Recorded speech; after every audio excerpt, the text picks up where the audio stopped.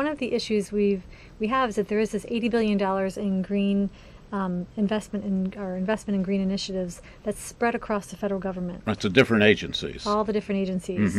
And much of it does funnel down to programs that support small business. But there's not one point to get access to all of this information. Currently, a small business, and I encourage small businesses to do this, should log on to the various federal websites and learn about the various programs that they have.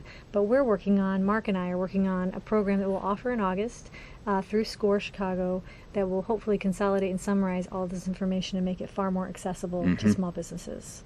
So the idea here is that if you want to participate right now in helping your business go green, you need to visit a set of the different agencies that are funding, and those agencies might be the EPA, DOE, EPA. So EPA, DOE, Department of Energy. Okay, what other agencies might be involved in that?